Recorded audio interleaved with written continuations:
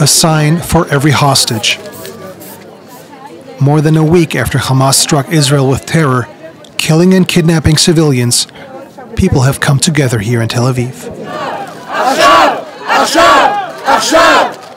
Some are blaming the government.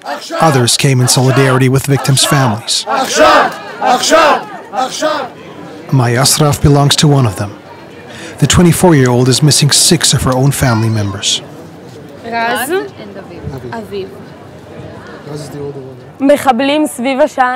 around 10:30 a.m., terrorists entered their home, dozens of them, armed with knives, waving the knives at them and shouting.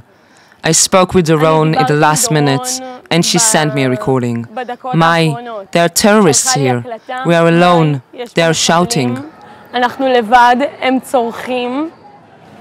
Doron Katz is her aunt. She was taken together with her small daughters Aviv and Raz.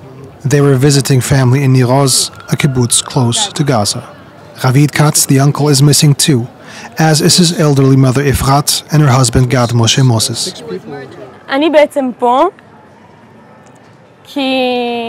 I'm here because my family has no voice right now.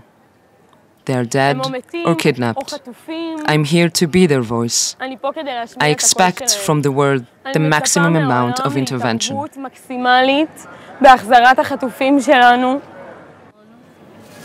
She learned what happened through a Hamas TikTok video. Mai tells us her aunt's phone was later located in Gaza. The situation is desperate. Mai's aunt is a German citizen, but in her situation, that doesn't help. It wasn't just Israelis that Hamas killed and kidnapped. 43 different nationalities were represented among their hostages.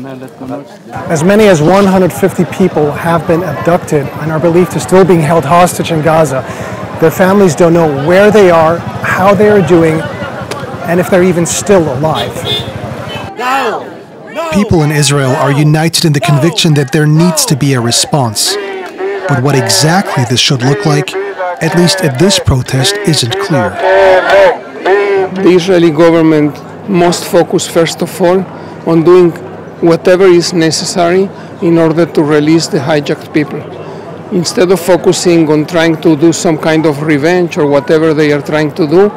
I think the only option we have now, unfortunately, it's to clear Gaza. So many people in Israel understand that this blood circle is not the solution. It never was, it never will be. At this point, though, the bloodshed seems like it is far from over.